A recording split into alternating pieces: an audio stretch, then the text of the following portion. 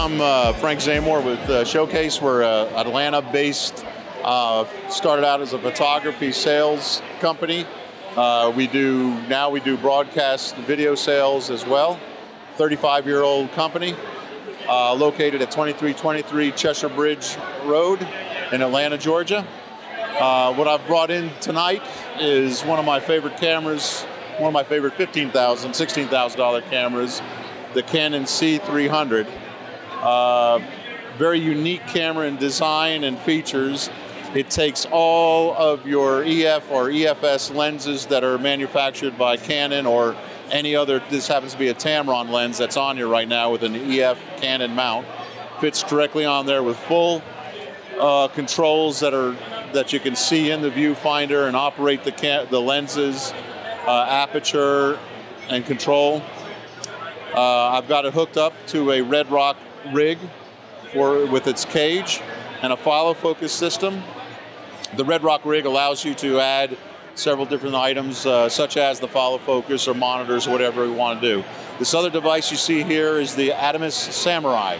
It is a 10-bit 422 recorder that records onto a hard drive that you provide or an SSD drive, and it records at full HD quality, up to 180 megabits of record coming in HD SDI from the output of my Canon C300. The camera records at 50 megabits, and this obviously gives you uncompressed HD here for putting onto the big screen or whatever you want to do with it. The camera comes with a battery, a full-size Canon battery, fits right inside here. It'll get inside here. It gives you 287 minutes of record time at full charge. It holds 2 compact flash cards that record at 50 megabits. A little unique on this is that if you were a DSLR user, you were only using a single compact flash card. This one will record until the card is full and kick over to the other card. So let's say some of the bigger cards, you can get a lot longer record times on them, much longer than the 20 minutes that the DSLRs get. Or you can have them set so that they record simultaneously. That way you have a backup if you want. Also has a handle on the side with an aperture control up here at the top right-hand side of it. A record button. We also have X2 XLR inputs. The monitor adapter does come with the camera. You can actually focus with this, or you can use the viewfinder. But 2 XLR inputs with full audio controls up here to record our levels. Some of the controls here are the outputs that a DSLR doesn't have. We have our HD SDI out to go to our recorder. You have a headphone jack out, time code in or out, you set it, a gen lock and sync on there. We also have another 8.4 volt DC input.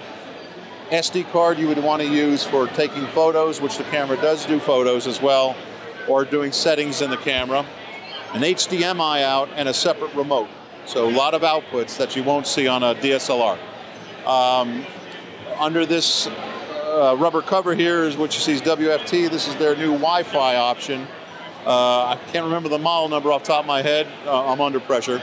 But you can actually output Wi-Fi to any type of iPad or smartphone device, and up to 50 people can view it, but it can only be controlled by one. So if your camera AC, you can actually control the camera by not being on the camera. And speaking of the AC, one of my favorite switches on here, on our camera on-off switch, you'll see a lock. Now, nothing on this camera will work, and that way you keep your director or photographer from messing with the camera and making changes that the AC is responsible for in the long run. It's a very neat device, a very neat option. I'm going to have you hold on to this for a second. I want to show one other feature. I'm going to pull this down out of the way. This is our record device. Another neat feature of the monitor is that it can spin around and flip down like this, and then we can take that image and flip it upright. Remember, I have it locked. Flip it in the upright position so that the AC can pull focus from here with the DP looking in on the viewfinder. It is capable, you'll see it's an ISO setting, and yes, I do have that, if you're reading that correctly. That is a 20,000 ISO on this camera. And if you can see, I know you can't see that monitor, but there's very, very little noise and a very usable signal. I actually didn't realize it was set there, so I'm going to crank that back down to where it's optimal at 850. And I'm also going to, which my lens was at f11, and I'm going to open it back up to 2.8.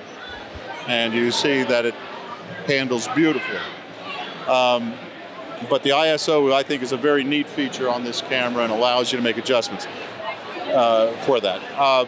Right here on our color temperature change, you can go in and adjust your color temperature manually if you want. Let's see if I can get over there. I don't want to be there. Whoops, it's doing a white balance, hold on. That's not what I wanted, but here I'm going to change this to here, and now I can hit my function button back to, whoops, of course I'm under pressure here to make it work right.